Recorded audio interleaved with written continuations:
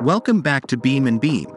In today's tutorial, we're unraveling two incredibly simple methods to help you determine the version of your Revit files without opening it.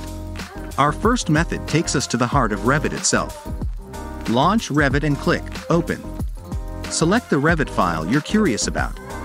In the Open dialog box, head over to the Preview tab. Right under the thumbnail image, you'll spot the version of your Revit file. There it is, plain as day. No need to open the file. Our second method is very effective for those who don't have Revit installed on their computer. Right-click on the Revit file you're curious about, hover over Open With, and choose Notepad. Now, inside Notepad, hit Ctrl and F together to bring up the search bar. Type in the word Build with spaces and press Enter, and there it is. Right after the word format, you'll spot the version of Revit that you were searching for. And just like that, you're armed with not one, but two methods to swiftly uncover the version of your Revit files.